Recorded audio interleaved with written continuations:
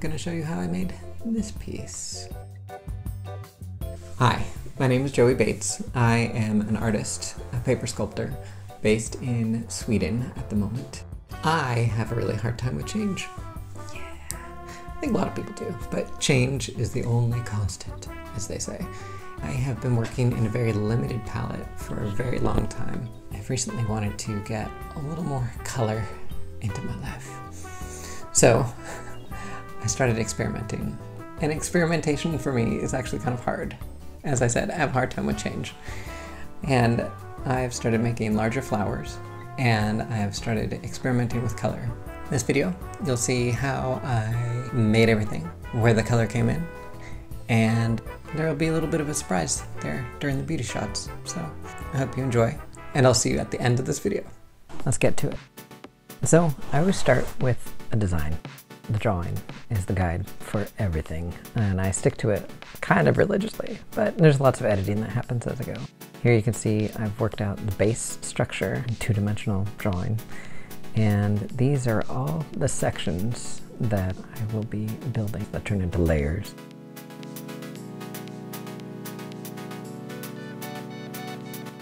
This base, you can see that little square there, that's kind of the key. It's gonna end up locking everything together in the end. With this piece, I wanted to get more volume, so the structure is built out a bit more, and I've started using this process with panels where I score one side so I can bend them like you see here. So I'm gluing this down.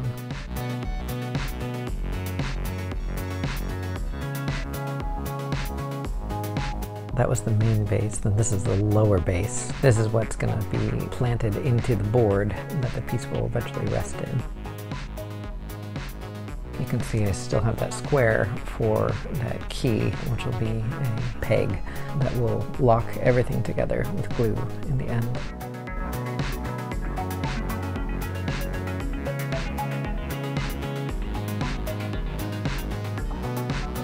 Sometimes I think I might over-engineer things, but I feel better safe than sorry.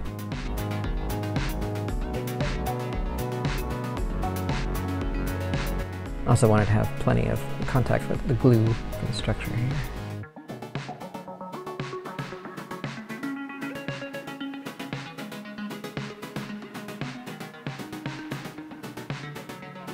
As you saw with the design there's plenty of petals to be built. I use this layered paper process here.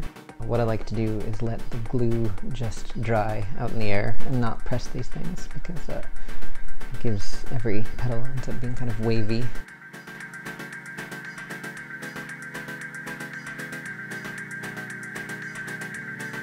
I made these little hands here. Instead of stamens, I put hands to kind of express something often.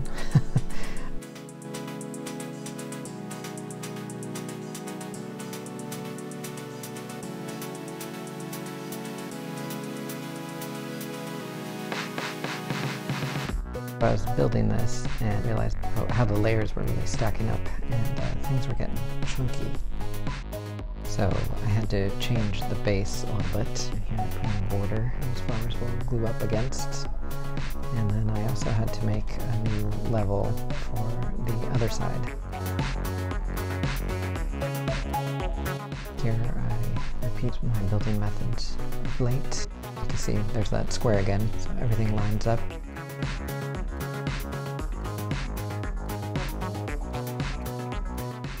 I put a lot of glue. Maybe it's overkill, but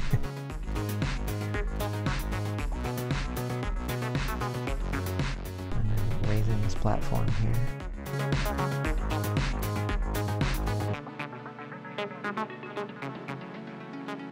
With the piece, I wanted to get more depth. I've been doing a lot of really flat flowers over the years, and my aim isn't to make exact replications of flowers, otherwise I'd be doing different flowers with different materials. I really want the paper to stand out. Also, I love paper. Oh, paper.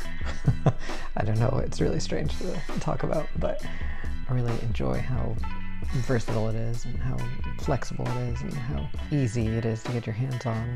I also love cutting paper. It's kind of one of those things where I'm just like, it's just really satisfying, and sometimes I can't believe I found it.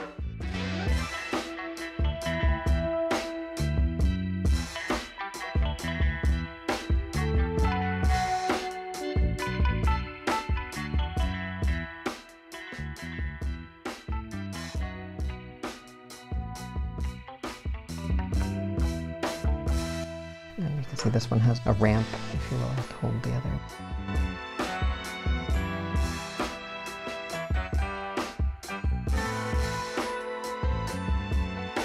And these pieces are for the most interior part of the flower, this peony.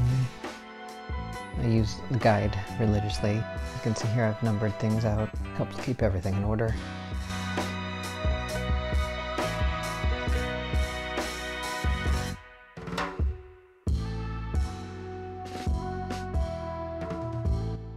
And there you have it, this cluster petals.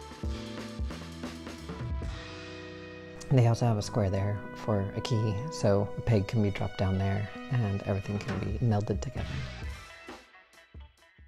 Now it's time for some color. I decided to go pink with this one. Here we can see all of the petals building up. I decided to put a little bit of a fade, go into a darker pink for each petal. And I think this is one of my favorite parts of the process, gluing everything together. It's a lot of work. I don't know, it often feels like a fool's errand until this part where things really start to shape. You could start to see the final piece. For me, a lot of the art making is more the actual making than the finished product.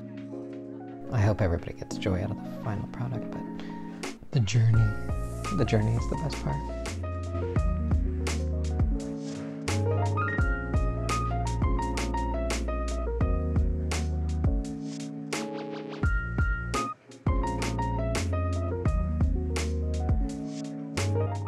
Now I'm mounting the piece, the board,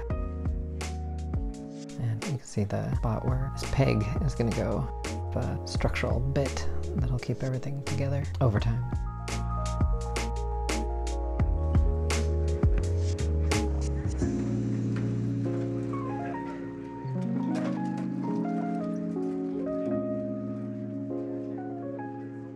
Trying to get a good even distribution of that glue.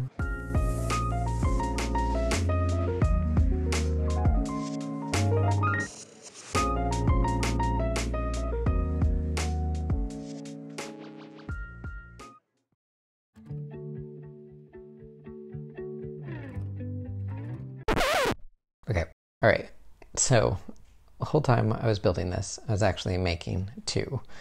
I repeated all processes for a whole other piece and decided to do a completely different color. I've recently been thinking more about additions and different interpretations of each piece. So this one got the blue treatment. I was really intrigued with getting a good glow in the middle there. Point out the stamen hands. And the hands can be read in multiple ways. For me, I have a rather personal interpretation that kind of ties into the pink flower more than the blue one. I really do like the way in which this one came out.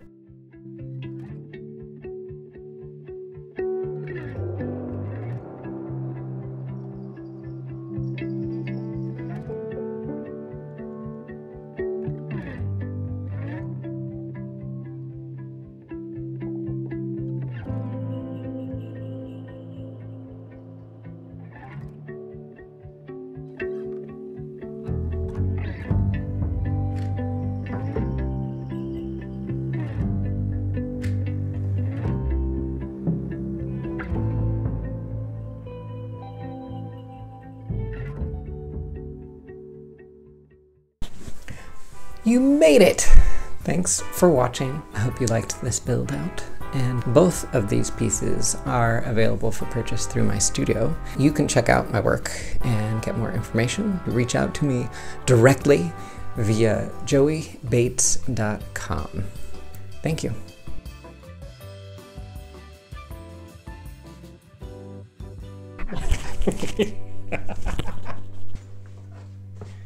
I wanted to show the camera your beautiful face.